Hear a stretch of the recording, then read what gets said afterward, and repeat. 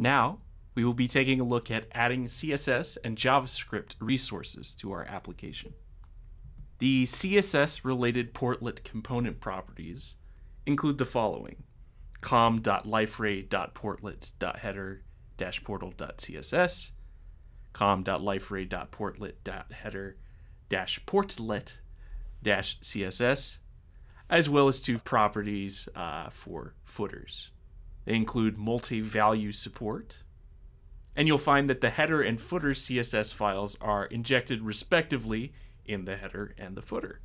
The main difference between portal-CSS and portlet-CSS is going to be the context path with which the former is set to portal and the latter to the portlet context. Also, com.liferay.portlet.css-class-wrapper adds a wrapper CSS class to the portlet. The CSS files are located in the meta-inf resources CSS folder, and files with the .scss suffix are Sass compiled. However, they will be referenced in the properties with .css, which you can see in the following example. Under portlet component properties, you'll see that our file main.scss is referenced as main.css. The JavaScript-related portlet component properties look much like the CSS ones, however with a -JavaScript ending rather than .css. The property values can be local paths or external URLs.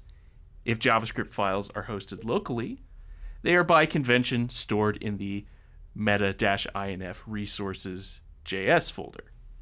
While this approach for including JavaScript works in simple cases, there are limitations to it, especially when using third-party libraries. For example, scripts defined in the properties are loaded synchronously and they cannot be scoped or encapsulated. In more complex applications, it's generally recommended to use NPM-based approaches. When serving to JavaScript, the portlet JavaScript files are merged and minified at compile time and served through the combo servlet. You can see we have some file examples for the JavaScript, main1.js and main2.js, which are referenced in the component properties as such and lead to a generated HTML. Finally, the bundled single JavaScript file is as follows.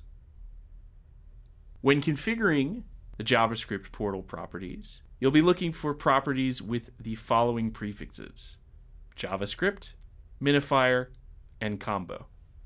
When using JavaScript, it's important to know that jQuery, Alloy UI, and Liferay JavaScript API are globally available. The Liferay JavaScript object contains helpful tools like liferay.browser, which includes browser capabilities detection, liferay.themeDisplay, which is a theme display object, liferay.service, which invokes Liferay services, and liferay.language, which has to deal with localization. Here's an example of liferay.service in use. While Alloy UI and jQuery are globally available, the platform doesn't restrict you from using any other preferred library. Also, support for ES 2015 as well as NPM modules is available, as well as a configurable AMD loader. These topics are discussed in more detail in the Creating Custom Branding with Liferay DXP course, if you want to check that out.